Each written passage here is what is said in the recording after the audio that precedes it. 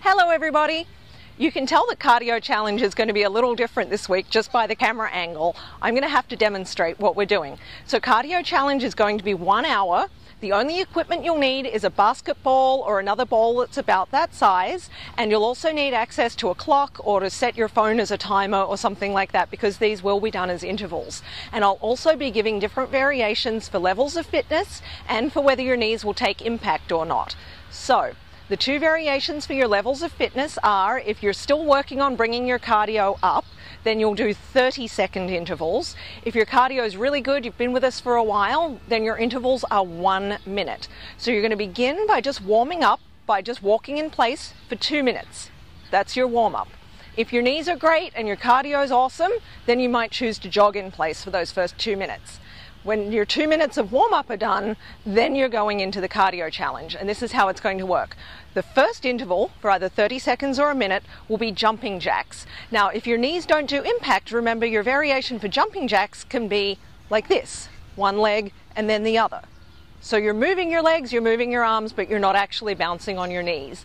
So that's your first interval. Then your off of the interval is either walking or jogging in place for a minute. Your second one is high knees. Thank you, Jason.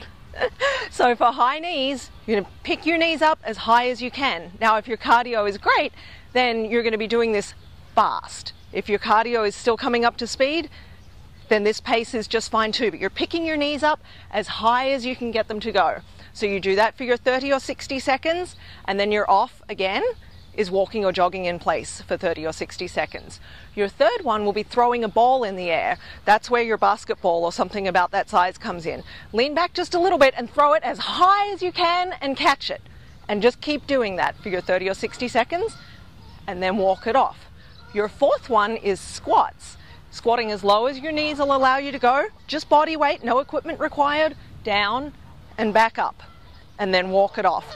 And your final one is either called mountain climbers or rope climber, depending on where you grew up. And this is like this, and you're reaching up, like you're reaching for a rope, picking your knees up as well, 30 to 60 seconds, and then walk it off. Then I want you to take a full minute to rest.